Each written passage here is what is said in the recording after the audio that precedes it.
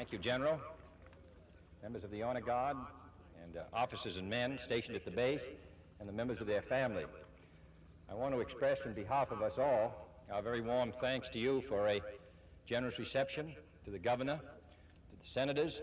members of the congressional delegation. We have come from Washington this morning to Pierce, South Dakota, to take part in the dedication of the largest dam of its kind in the world, to Pueblo, Colorado, to take part in a celebration of the beginning of one of the most unusual water developments in the United States. And I come here now to take part with the people of California in a great, tremendous water development which can mean so much to this state. What makes all this possible, this tremendous national development, of course, is in part the work of the men who are stationed at this Air Force base. The men who are stationed here and their comrades in 100 different bases stretching across this country and indeed around the world